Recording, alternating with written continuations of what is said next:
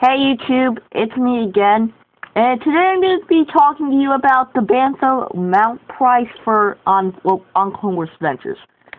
Sorry if I sound a little bit congested. I have a stuffy nose.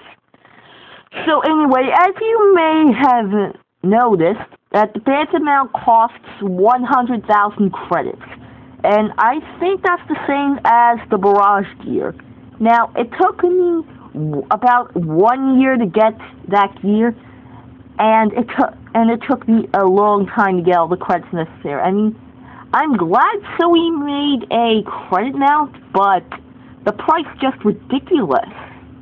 I mean, I think in my opinion the mount is worth at least 10,000. Now the Barrage armor, since I already have it, well, I don't think it should have been worth that much.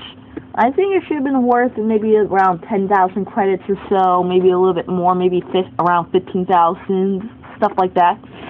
But the Bantha mount, I mean, that price is outrageous in my opinion.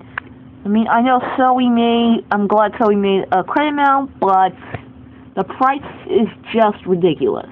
So, what do you guys think? Anyway, that's it for this video. See you later, YouTube.